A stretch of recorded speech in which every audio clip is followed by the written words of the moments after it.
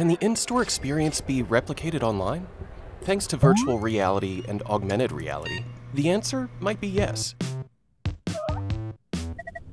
While the use of VR and AR has generally been limited to entertainment purposes, younger generations are driving demand for the technology to be applied to the e-commerce experience. And as consumers miss out on trying on products and browsing in-store due to COVID-19, some shoppers are making up for this by previewing and customizing products using VR and AR tools. But what's the difference between the two?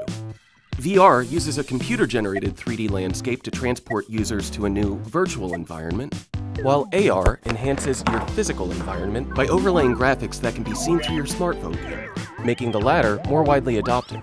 And yet, not widely adopted enough. Just 17% of brands offer AR or VR features on their apps, and less than half of them link these features to product pages, missing an opportunity to enable the tools for e-commerce. Social media might help. With 170 million Snapchat users interacting with AR features almost 30 times a day, the e-commerce-enabled platform offers an opportunity for brands to send users down the path to purchase. To learn more about emerging technologies, visit Gartner.com/marketing.